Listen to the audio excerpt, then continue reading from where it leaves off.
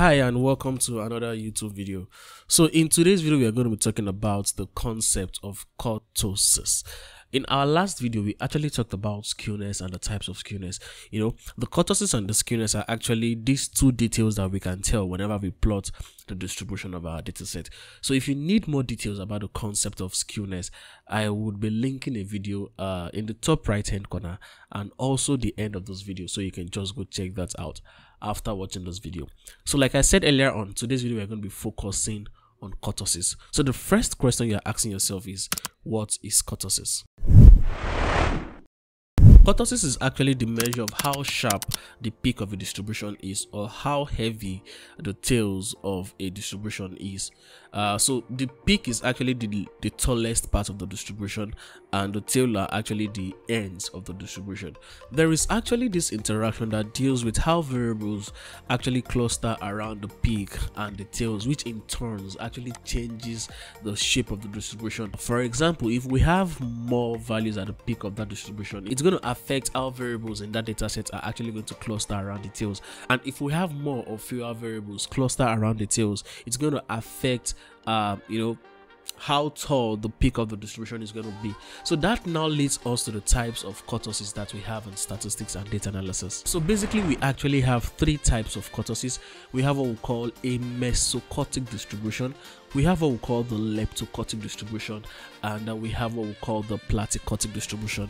A Mesokurtic distribution is synonymous to a normally distributed data, meaning that we have a bell shape and we have the perfect cluster of variables of the data set around the peak and the perfect cluster around the tail. So it's not too heavy at the tails, and it's not too light at the tails, and it's not too tall at the peak, and it's not too short at the peak. It's just perfectly balanced, as all things should be.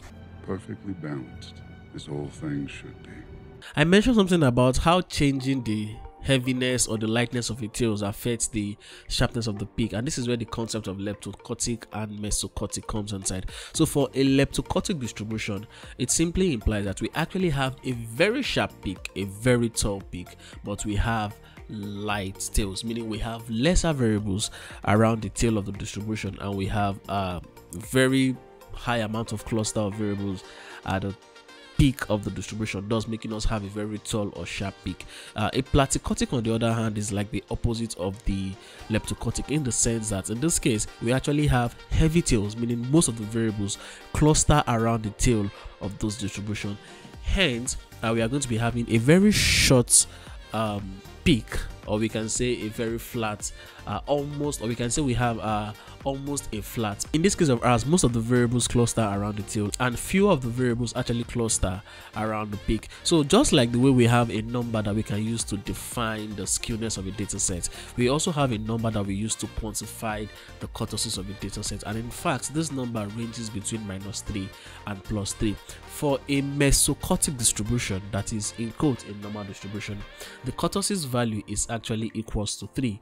For a Leptokurtic distribution, the kurtosis value is usually greater than 3, and for a Platykurtic distribution, the kurtosis value is always lesser than 3. If you go to the descriptive statistics part of your Excel and you try to get all of the necessary details regarding a simple data set or your data set that you have at hand, you will see that the kurtosis value change based on the type of data set that you have.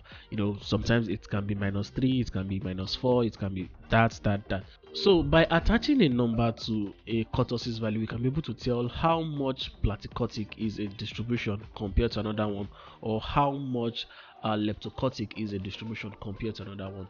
Since the whole of parametric hypothesis test is based on the fact that we must have a normally distributed data, our attention is going to be on a Mesokurtic distribution. That is, we want our distribution to have a kurtosis value that is actually equals to 3 or very close to 3, and on the skewness part we actually want our data set to have 0 skew. If you have any question for me regarding this topic, or you feel like I missed something, please go down to the comment section and drop those questions of yours. Definitely I'm going to attend to them. If you want to learn more about the concept of the skewness of a distribution, you can actually check out this video right here.